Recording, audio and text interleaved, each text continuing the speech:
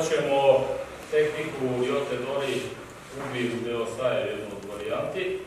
Za početak probat ćemo vežbu gde će partner da vas drži za ruke i vi ćete pokušati iz tog položaja da uradite vežbu kako te kubi kose unutra.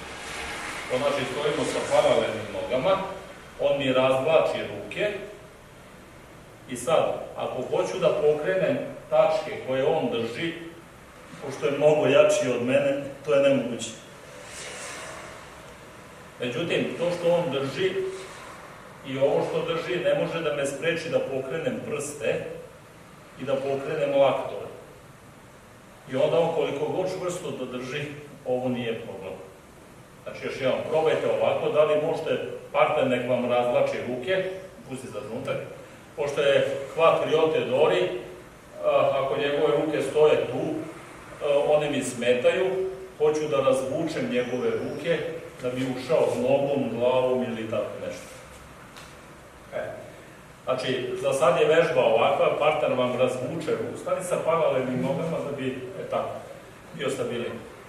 Probajte da li možete da skupite kroz ta mesta što partner drži, a onda to ostavite, ne pomerite, pomerite prste i pomerite laktove, to ne može vas spreči i onda uradite ovakav pogled.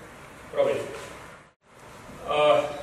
Ako vam stoji šaka ovako i usmerenje je na gore, ako on hoće da povuče ruku da je skloni sa strane, ne može.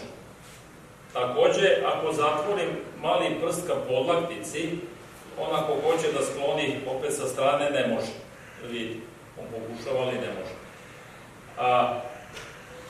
Ako mi ruka stoji ovako, ove dve koske podlaktice stoje ovako. Kad skupim ovo ovako, te dve koske se upredi. O čemu pričam? Ako moja ruka stoji ovako, teško mogu da izvučem ruku, drždo. Ovako da izvučem ruku iz njegove šake. Međutim, ako uradim ovo, osim što ne može mi skloni ruku sa strane, kada krenem laktom ka njegovom zglobu, ja veoma lako to izvučem, bez obzira koliko on to čvrsto drža. I još uradim sugijaši pored njega i da ova ruka ne bi ostala slobodna, u momentu kako izvlačim moju ruku, uhvatim ovom rukom i uradim ovakav pokret da mu lakat krene unutra, da ovo rame krene tamo, ovo rame krene unazad, tako da sam u ovom položaju za ovaj moment slobodan i bezbedan od ove njegove druge ruke. Probajte da, dakle, ovo, odavde, 1, 2, 3 i ovako. Probajte. Napomenuo sam da ruka stoji ovako i da onda stoji ovako. Nisam rekao da ruka na početku stoji ovako. Zašto? Pruži ruku ovako. Kada ruka stoji ovako, njegovo usmerenje je tamo. I on je jak u ovoj ravni. To znači, ako ja ovo hoću da gurnem, problem je, ako hoću da povučem, problem je, ako hoću da spustim na dole, problem je, i ako hoću da podignem na gore, problem. Međutim, u ovoj ravni on je izuzetno slab. Koliko god da hoće da to zadrži. Zbog toga, kad promeni usmerenje kroz šaku gore, on, osim što je stabilan u ovoj ravni, ako stvarno ima usmerenje, onda je on stabilan i u ovoj ravni, znači ovako, tamo i ovamo, i ako savije prst mali ka podlaktici, još savi zatvori to tamo, on je opet stabilan i u ovoj ravni, i ovako, i ovako. Zbog toga sam rekao da šaka stoji ovako, a ne ovako. Osim toga, ako vam šaka stoji ovako, može neko da vas udari ovako po prstima i da vam povredi prste. To je kao kad igrate košarku, pa vam lopta padne i udaraju vas u prste i povredi vam prste. Znači, šaka je ovako, od jedne upaćene ruke i ovako. Ovako i ovako. Probajte. Za sad ne brinite o drugoj ruci, probat ćete sada ovako partnerovo usmjerenje je tamo. Kada uradite ovo i ovo, ova ruka šakom ostaje ka vama, okrećete se centrom tako da budete sa partnerom tamo. U ovom položaju ste, kad ste ušli cugi-jaši, sa spuštenim kolenima i dešava se ovo. Sada krećete ovako, na gore, uhvatite ovako i ovo stavite ovako. Da vidite, još jednom. Dole, okrećem se centrom na tamo. Ovo ide tamo. Idem ovako, idem na dole.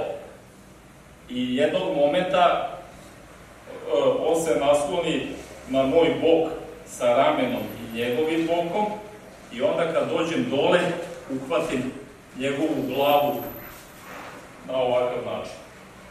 Ovo je naslonjeno na mene, tako da M ima polugu ovde, M ovde ima ovo. Znači ovde kako uhvatim, uradim ovo, a ovde uradim ovo. 1, 2, 3. Da li vidite, još ništa nisam uhvatio. Sad uhvatim 4 i uradim ovo, a ovde ovo. Probajte polako. Samo kratko objašnjenje. Kako stojite ovako, ne pokušavate ovako da uhvatite. To ne možete da uradite, neće vam dozvoliti. Odavde, težina sa jundu. I kad ode dovoljno nisko, samo spustim ruku, podlakticu i uhvatim bez podizanja lakta. Znači, ako hoćete ovako da uhvatite, morate da dignete lakat. Kad dignete lakat, digne vam se rame i cela ta strana je slaba. Rame mora bude dole, težina mora bude sa donje strane. Tako da odavde lakat, težina s donje strane i onda uhvatite. Probajte. Sad stanete u formu trougla, partner hvata Ryotedori i vi radite to što sam pokazao, ovako, dole, vidite ovo i ovo ovdje. Evo, desna. Ako sam krenuo na ovu stranu na fin korak, znači, malo pre sam išao samo cugi-jaši, ako idem na ovu stranu pravim korak, okrećem se, spuštam, hvatam i tako da. I onda pustim da padne dole. Hajde, probajte. Probajte polako ovako.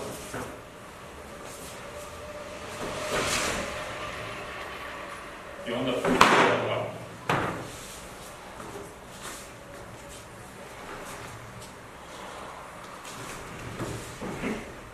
Hajde. A sada probajte to u kretanju, u partnera,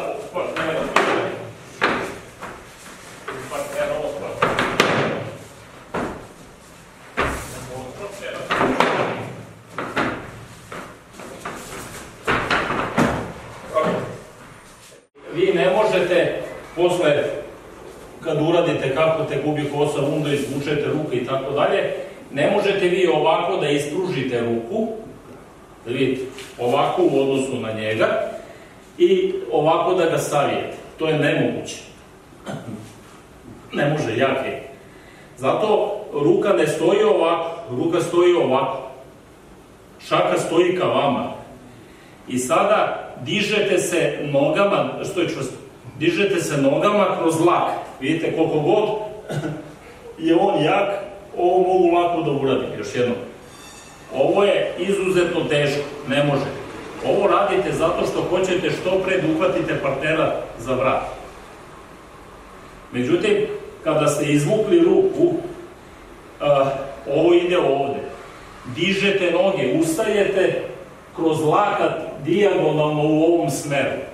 Gledajte, celog ga dižem, guram i sad opet ne pokušavam ovo, nego idem pravo dole ovako. I tek kad on dovoljno ode dole, onda uhvatim njegovu glavu. Ova ruka naravno ovako i tako dalje. Još jedno. Posle ovoga, kolena su vam dole, ruka je ka vama, ne ovako, ovako. I držim je tako sve dok dižem. Spuštam. I onda hvatam za glavu. Probajte.